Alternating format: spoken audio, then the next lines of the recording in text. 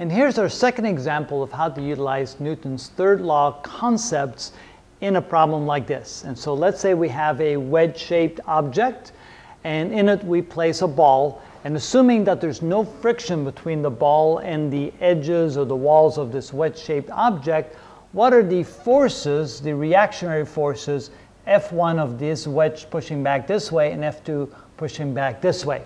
How do you do that? Well, first of all, you have to realize if there's no friction between the surface of an object and the surface of the object that it's resting on, that the forces will be perpendicular to the surface. That's one advantage knowing that. So in this case, we know that F1 will be perpendicular to the surface here, and F2 must be perpendicular to the surface there. So that's good. We also realize that gravity is at work here, so we know that we have the force of gravity pulling this object downward, and that would be equal to mg. So the only forces acting on this ball is the force of gravity acting this way, and then the forces of the two sides of the wedge pushing this way and this way.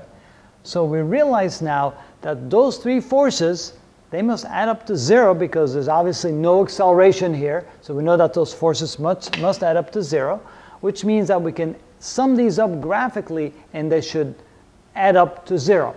If we sum them up graphically, we'll get the mg coming down this way. So this would be mg.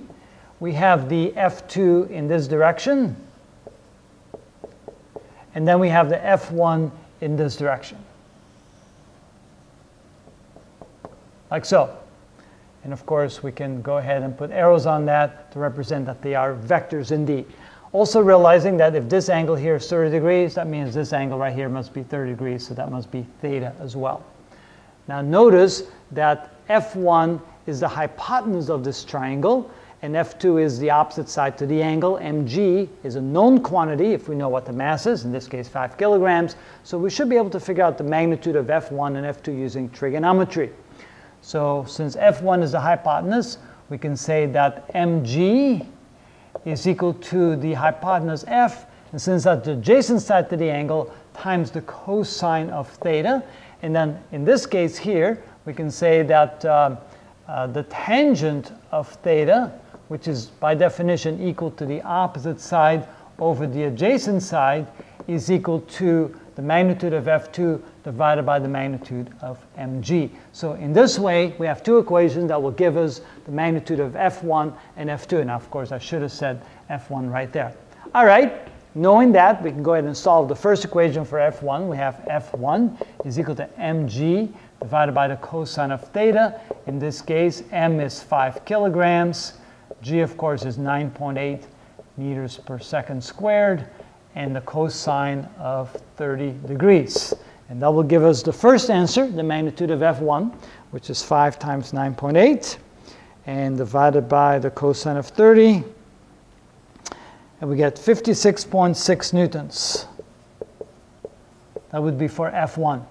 And then, using this here, we can solve for F2. F2 is equal to mg times the tangent of theta, which is equal to 5 kilograms, times 9.8 meters per second squared, times the tangent of 30 degrees.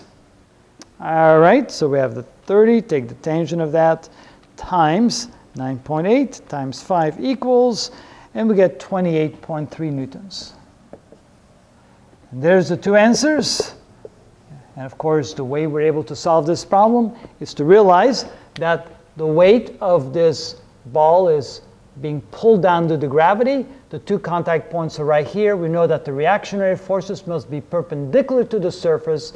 And then since those are the only three forces acting on this, we can go ahead and put those into a triangle. We know that the sum of those forces must add up to 0 because there's no acceleration, and then use the relationship of the triangle to find F1 and F2.